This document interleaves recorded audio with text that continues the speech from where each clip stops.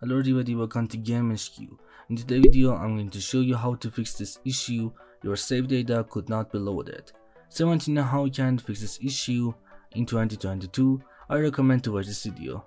And please go ahead and drop a like on this video and subscribe my channel. Let's get this started.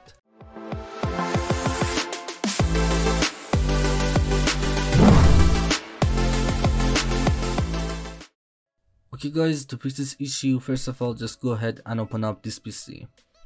Then click on Documents. Just go ahead and click on Documents. And then click on Rockstar Games. And just go to the Rockstar Games folder. Then click on GTA V. And now guys, just go ahead and click on Profiles folder. And all you have to do is just go ahead and delete this folder. So just go ahead and click on Profiles folder and then just go down and click on Delete. And all you have to do is just go ahead and delete this folder. Then just go ahead and close this window. And now just go ahead and open up your game launcher like Steam or Epic Games.